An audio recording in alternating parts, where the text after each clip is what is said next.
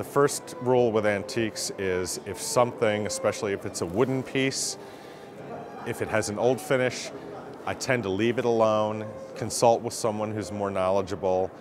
Before you refinish something, you could actually destroy its value. So I tend to leave old finishes alone. Sometimes you can work with the finish to re-amalgamate it. If it's an upholstered piece, let a professional strip it for you because there may be original upholstery underneath it, which is a very important document. But I would say go for it, but do it with help.